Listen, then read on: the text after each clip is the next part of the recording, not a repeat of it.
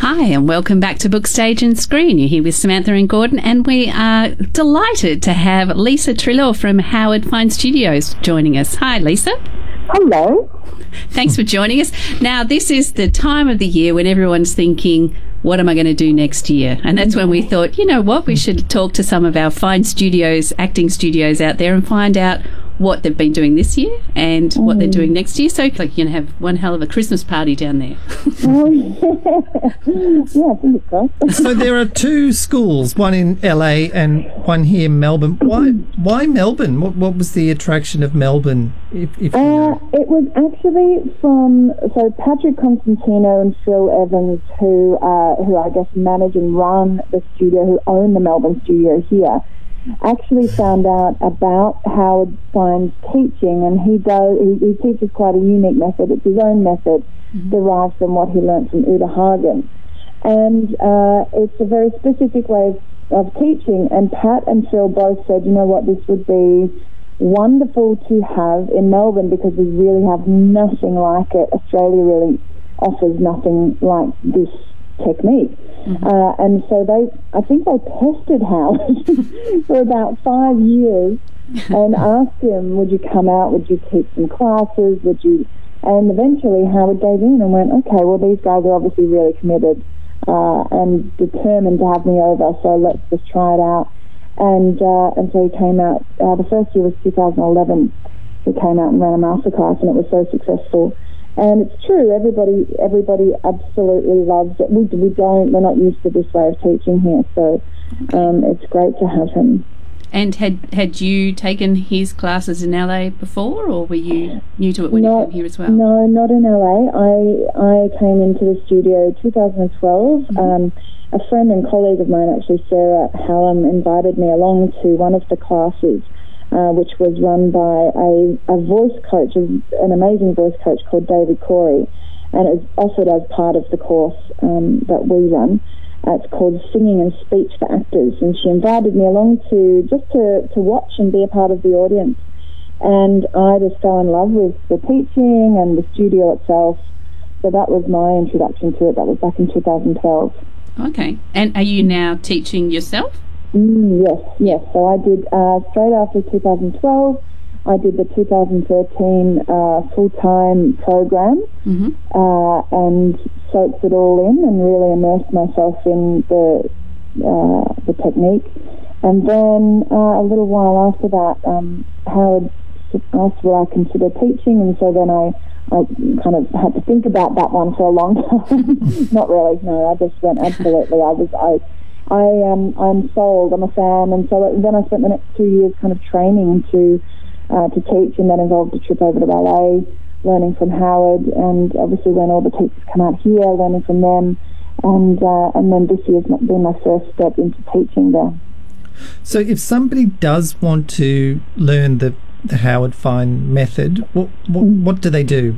Walk us through the process now, if there's somebody listening who's a potential student. So look, there's a few different ways in, and it depends really on your level of investment and what you can commit physically and financially.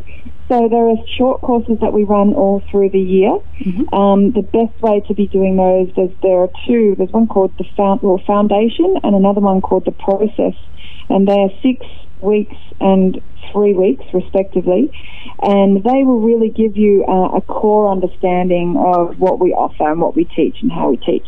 And they're also prerequisites to doing scene study with Howard or as a part of our course. So that's one way, doing the short courses. The other way, we are running the full-time course. Obviously that is an annual course. It starts in around late Feb, I think, and goes through to November.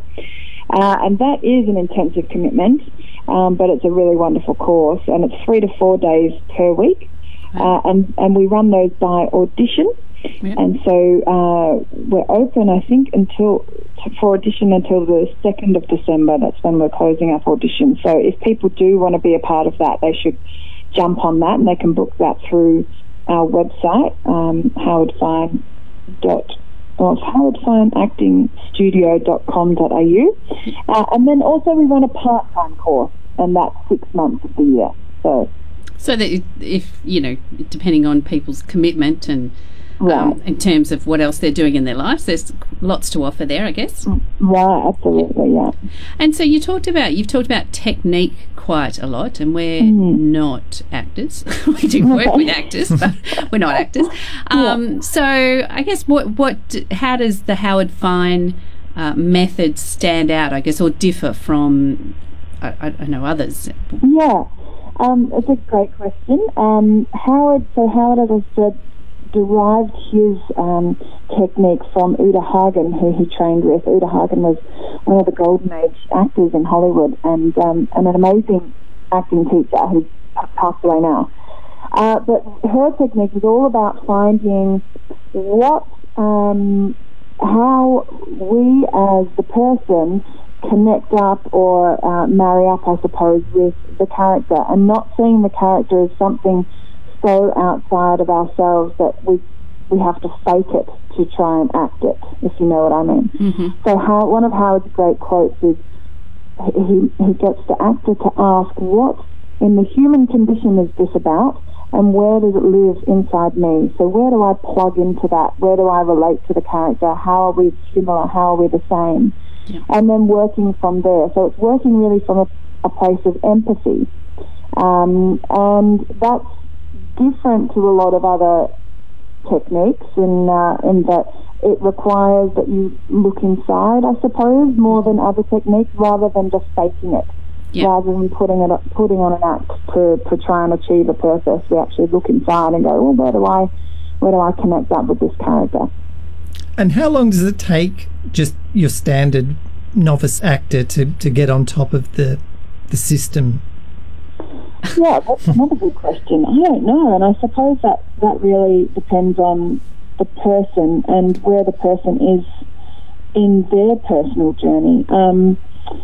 I think, for example, if somebody was not at all in touch with themselves emotionally and didn't really have an idea, kind of swum through life not really having any sort of consciousness about who they were, then that might take that person longer to really understand it. But having said that, it is quite simple to understand. Once you get the foundations in place, it is something that you can assimilate to very quickly, and if you're willing to, I suppose, go there, then it's it's probably quite a quick process.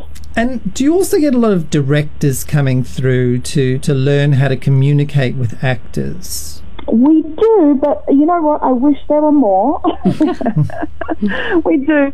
Every masterclass, we'll usually get a few directors, and sometimes even directors do the masterclass and participate in the masterclass to really get an understanding of how an actor works. And they're my favourite kind of directors. Mm-hmm. And it is so beneficial to directors to understand how an actor works.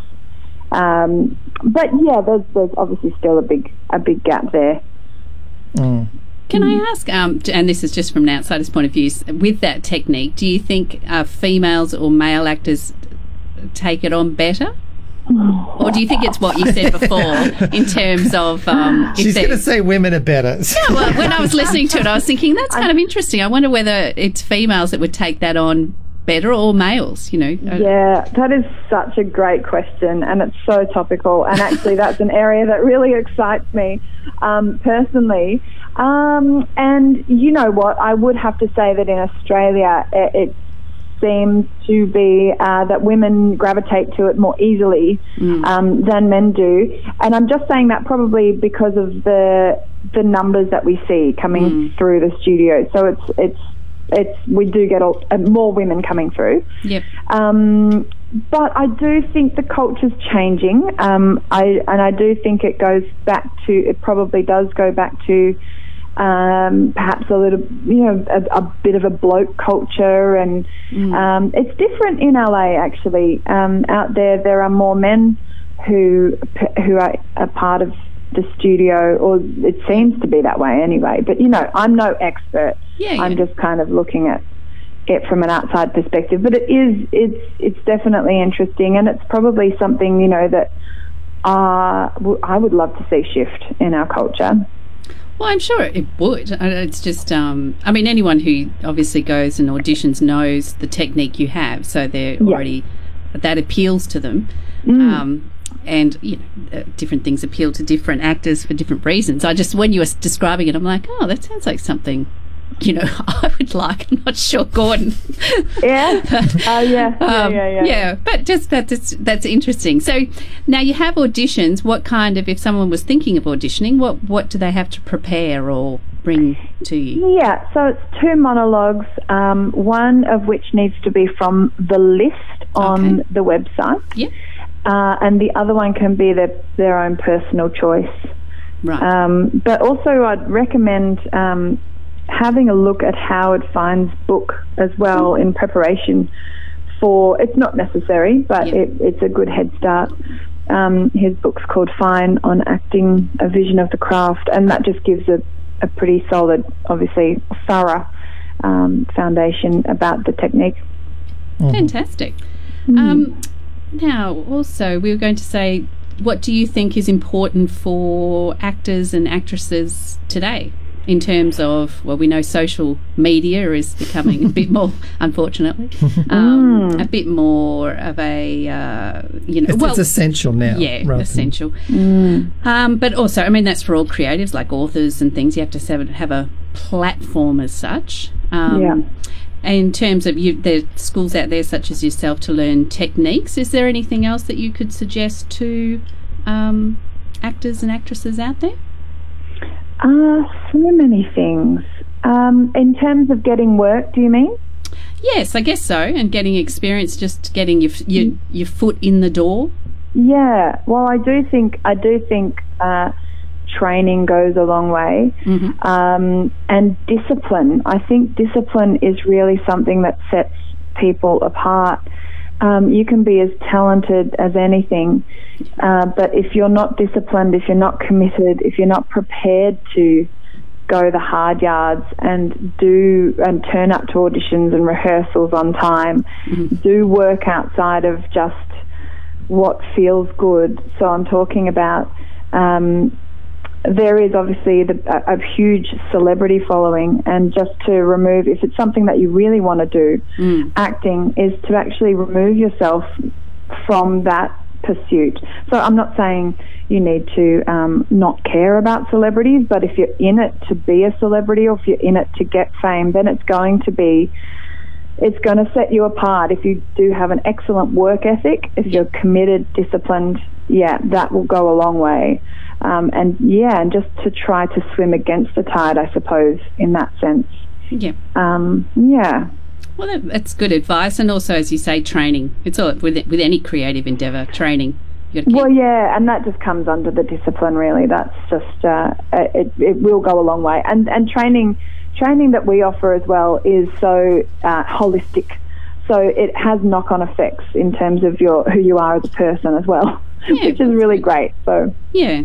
Well, thanks so much for joining us today. It sounds like a really interesting studio you've got down there, and a technique that I'm sure would appeal to quite a lot of actors and actresses out there. And luckily, you've got auditions at the moment for another couple of weeks, so they can try out for next year, or look on your website for the different courses that you mentioned. That's right. Yeah, beautiful. And what are you going to be? Are you acting yourself over the summer break? Are you going to be... I am actually just about to go off on a holiday, and my first thing when I'm coming back is I'm directing a project. So I'm directing, and then I'm acting in one later on the year, then directing again. So, yes, I've got a busy year ahead. Wonderful. Well, you can come and talk to us about your directing and your project. Good luck with your projects, and have fun down there at Howard Fine Studios. Thank you very much. Pleasure to talk to you both. Thanks, Lisa. Bye. Bye. Bye.